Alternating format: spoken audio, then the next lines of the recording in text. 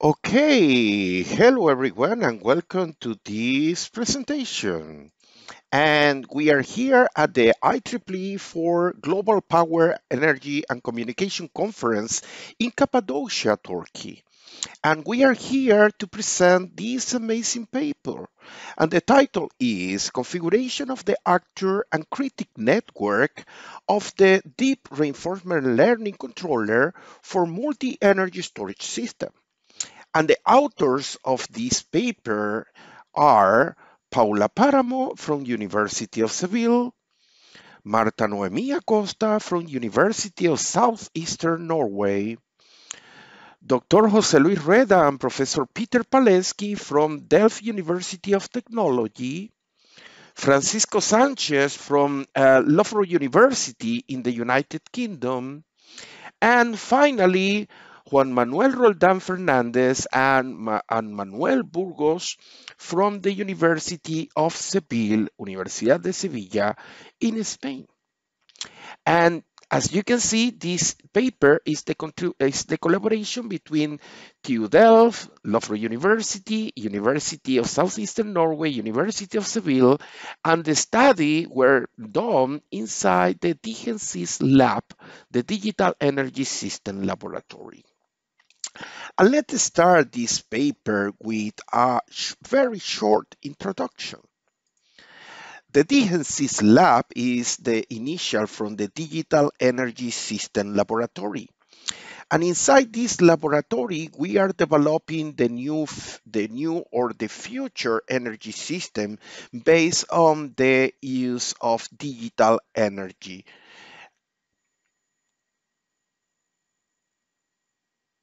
And inside this lab, we are developing the next generation of energy system based on digital technologies.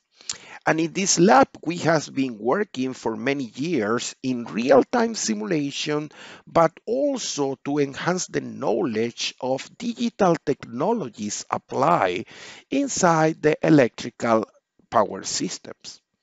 And in 2020, with the former PhD student Francisco Sanchez Gorostiza, a paper was published in the IEEE transaction of Smart Grid. And in this paper, a deep reinforcement learning controller was presented in order to manage the state of charge of multi-electrical energy storage system with the special purpose of following frequency response for the GB system.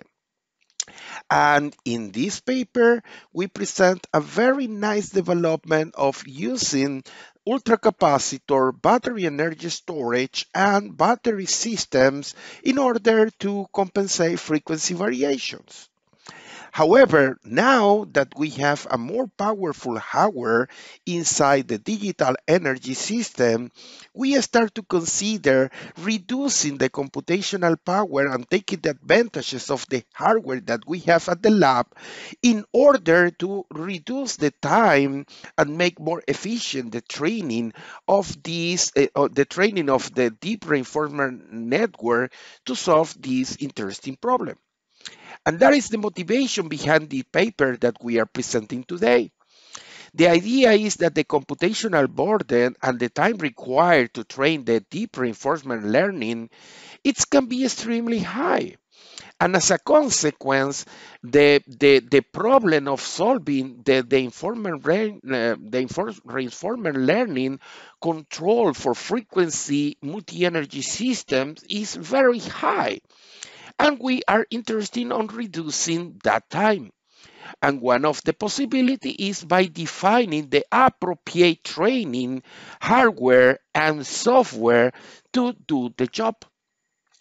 And in this paper, we are presenting 4 training configuration of the actor and critic network in order to have the most efficient configuration, the lower computational time, but also considering the very specific case of the frequency control of multi-energy system. And before we move forward, it's quite important that you understand the deep reinforcement learning applied for frequency control. And as you can see over here, I will start this description saying that we are using deep neural networks. That means that the complexity required for this deep neural network is extremely high. However, this allows us to create a very amazing function for approximation. However, what is interesting is that these neural network, deep neural network, they are quite attractive for reinforcement learning control techniques. And that is the reason that we are using for the problem of a state of charge. If you look here in this figure at the bottom left, you can see that there are several components. The agents, and inside the agent, we have the policy and the deep reinforcement learning algorithms. The entry of the agents are observation coming from the environments, and the output from the agents are actions going to the environment. And from there, we can have what we call the rewards.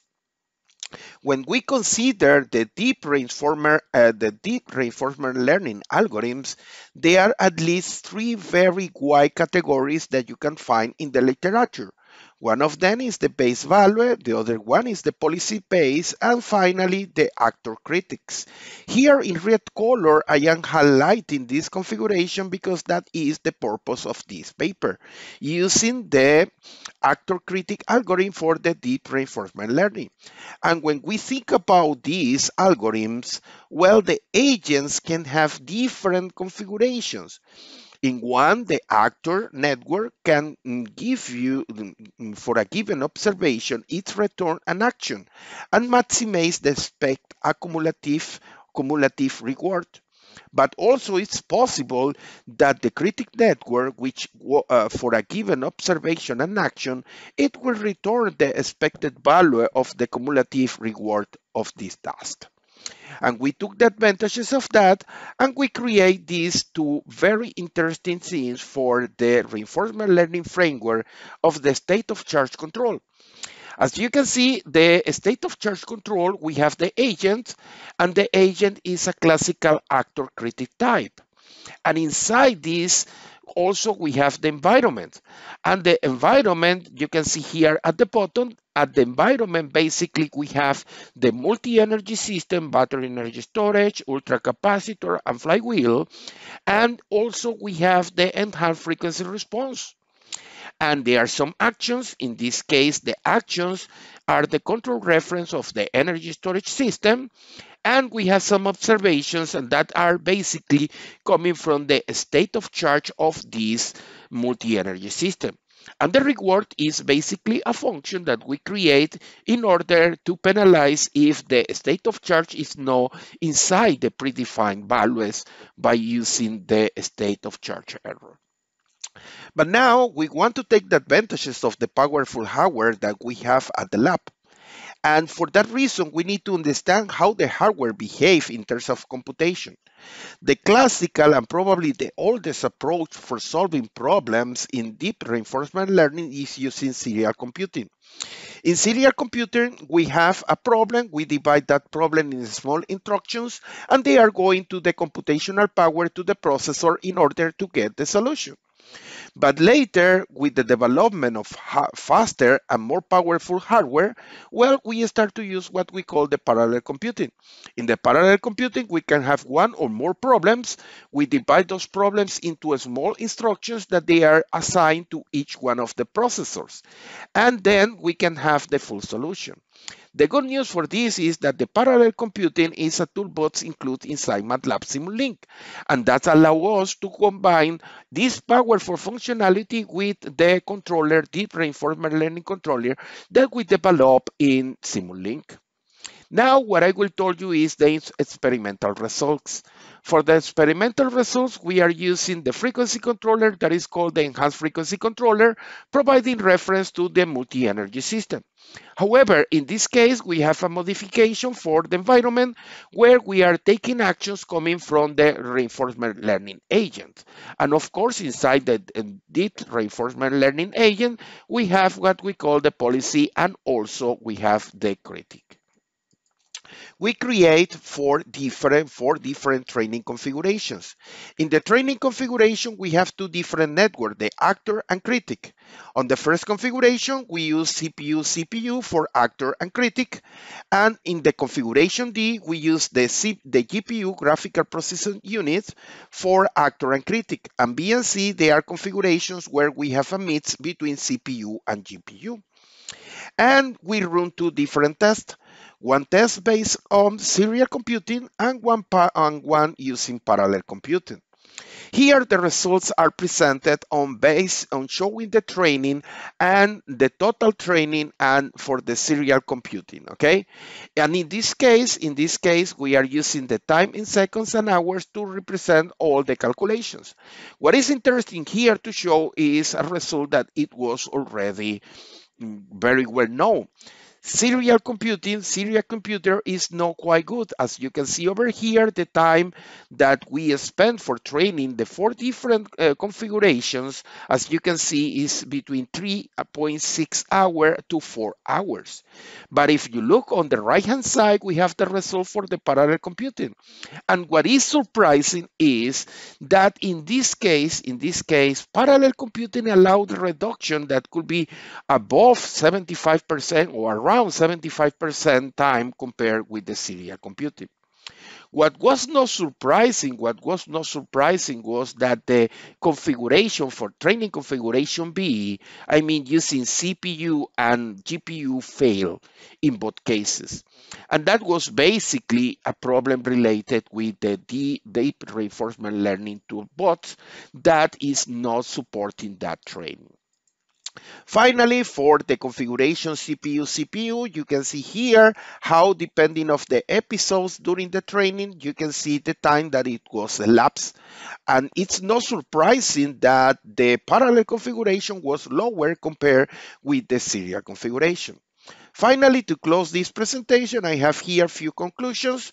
We presented here, we use here the deep deterministic policy gradient for the training of the deep reinforcement neural network. We assess two different hardware schemes using central processing unit CPU and graphic processing units GPU, and we use four different configurations of them together with two different approach of programming, serial computing and parallel computing. And finally, what was important is that the parallel computing show a massive 73% reduction on the computational time. And finally, the use of CPU and GPU can provide better time for the solution. Well, this is all for this presentation. Thank you very much for watching. And now it's time for question and answer. Thank you.